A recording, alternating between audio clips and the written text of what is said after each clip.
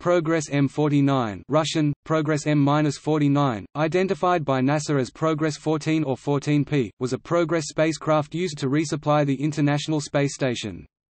It was a Progress M11F615A55 spacecraft, with the serial number 249. Progress M-49 was launched by a Soyuz U carrier rocket from Site 1/5 at the Baikonur Cosmodrome.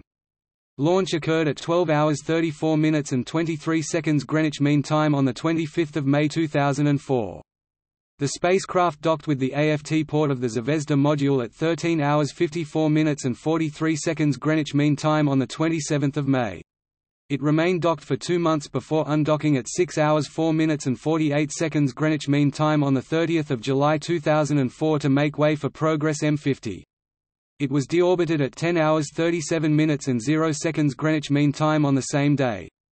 The spacecraft burned up in the atmosphere over the Pacific Ocean, with any remaining debris landing in the ocean at around 11 hours 23 minutes and 35 seconds Greenwich Mean Time. Progress M49 carried supplies to the International Space Station, including food, water and oxygen for the crew and equipment for conducting scientific research.